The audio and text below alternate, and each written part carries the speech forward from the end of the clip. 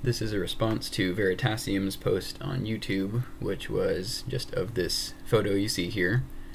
And it depicts an electrical schematic that has a source here, a switch here, and some sort of lamp or bulb here. And you can see that it's specified that each of these legs of the circuit is 1/2 of light year long.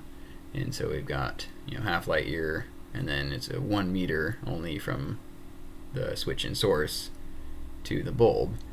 And so the question is, if you close this switch, how long is it going to take for this bulb to light up?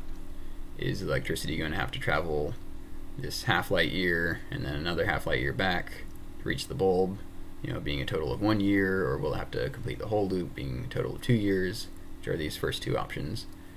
And that's what a lot of people commented.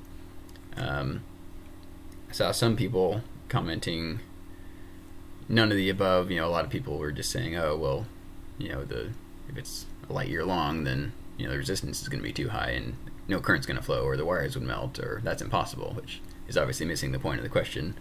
And some people have the good point that, okay, it's likely going to be none of the above, because if you actually tried that in real life, if you could, it's not going to be one of these exact numbers. But again, that's kind of missing the heart of the problem.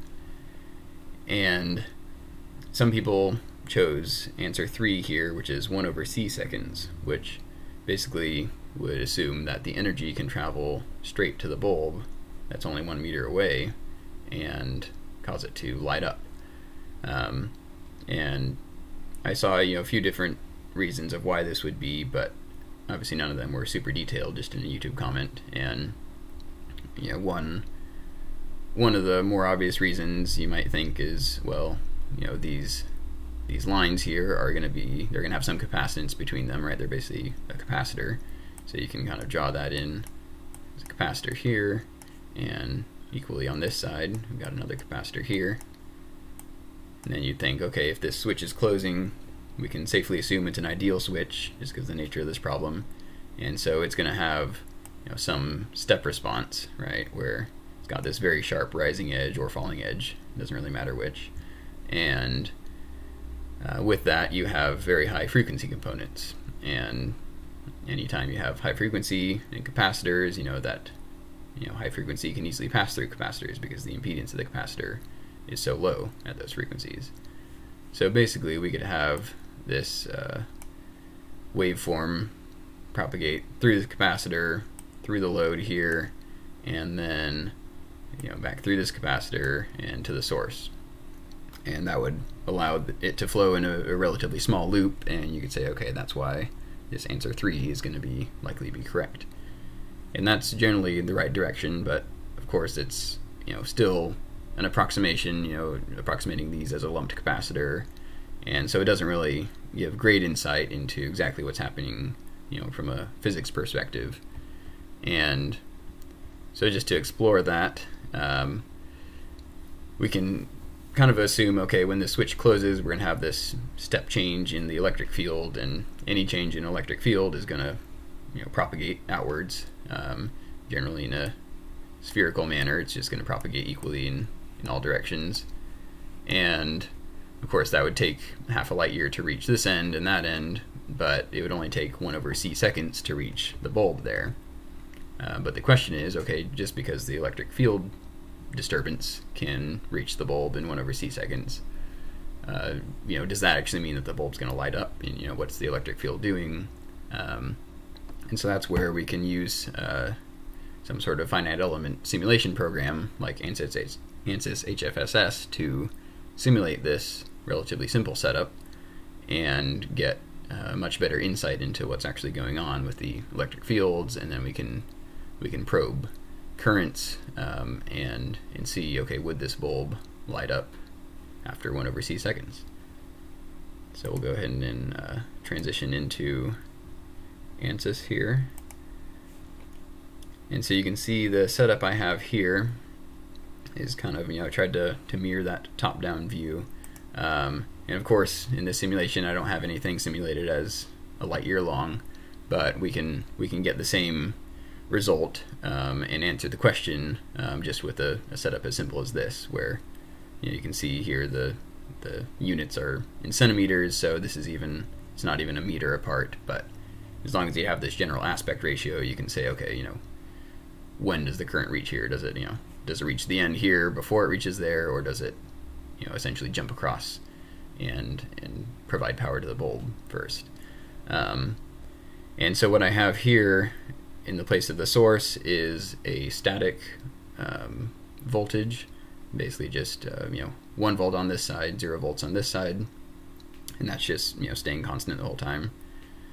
And then here I'm actually modeling the switch with another source, but this is a transient source, and so I've got 0 volts on this side and 1 volt on this side, and then at 200 picoseconds I make that source go to, you know, 0, and so it basically will start to propagate that low potential from here that way, and we'll see when I start this simulation animation, kind of as I described earlier, you'll see it propagating in all directions.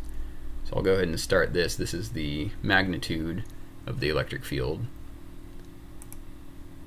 And so you see the time here. Once it reaches 200 picoseconds, you'll see that start to propagate, you know, generally spherically. And now you can see it traveling down the lines, pretty much like a transmission line, which is what it is, and then it bounces off the end, comes back, and they, you know, eventually meet up here and reflect again, and so it kind of gets muddied with multiple reflections, which is what you expect. And any time that you have a DC source turning on, of course it can't turn on instantly, but you're going to have some settling time before it actually reaches steady state. And what's actually happening is, you know, generally you're going to have multiple reflections back and forth until it you know, kind of asymptotically reaches the, you know, steady state DC value. And so I'll let this play one more time. You can see it come down here. And it is interesting to note that the electric field strength, you can notice that, you know, it kind of does round this corner, right, when it reflects, and now is propagating along both wires equally, rather than, you know, mostly on here and kind of in between. So that is you know, maybe a surprising thing to see. And I'll go ahead and switch to another view, which is the electric field vector. So instead of just the magnitude, you'll see little arrows indicating the direction of the electric field. So again, at 200 picoseconds, you'll see that start here, and similarly you see it kind of spread out. But now you can see that, okay, you know, here's the low potential, here's the high potential, and vice versa. Here's high potential, and now here's relatively to this line, the low potential. And that kind of rounds the corner and reflects back, and you see, you know, the similar pattern of reflections. So this gives us a little more insight, but still doesn't really give us a great intuition of, okay, where is the current flowing, and is current flowing? We know that the electric field certainly reaches here, but is it driving a current that would light a bulb? So for that, I'll go ahead and change this view here. I actually included some rings you can see here, one basically at the source, one at the load, and then one out here as kind of a third point of reference. And what I can do is tell the program to integrate the magnetic field along this line, a line integration, and that's basically by Ampere's law, should give you a value that's proportional to the current flowing through the wire. And so I can do that and plot those versus time, and we see that here. In red we have that first ring that was by the source, and of course it you see a response right at around 200 picoseconds when the source changes its field. And then the next one we come across is actually at the load, which, you know, corresponds to about 50 or 60 picoseconds away. And of course the dimensions don't match up to the problem exactly, but we see that it, you know, by the time the electric field reaches it, it does start driving a current. And so we also see that it's a reduced current compared to what it will eventually be. And then not until the electric field reaches the very end at, you know, maybe 300 picoseconds later, do we see the current flowing through the conductor at the end, which makes sense that we don't see current flowing before the electric field can propagate.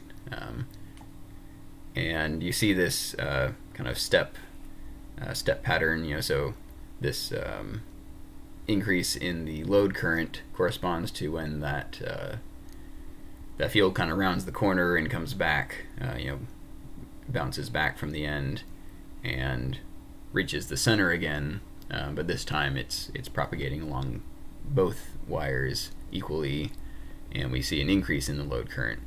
And you see, here it's when the wave is coming back along the transmission line, and we see another step in this this end current, and then finally it comes back all the way to the source, and so we see an increase in source current.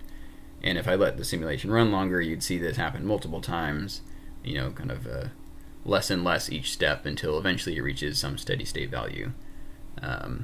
And in the question, that would take a very long time, right? Because between these steps would be years.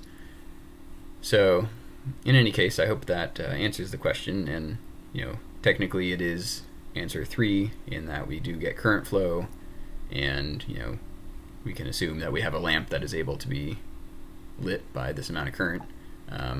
However, it's not a steady state current, so there is some technicality to the it'll take a year for something to happen, right? It'll take a year for this step response to happen and for it to kind of trend towards the steady state value. But I believe that the answer should be answer 3, and so we'll see when Veritasium hopefully releases a video about it and see what his take on it is. Thanks for watching.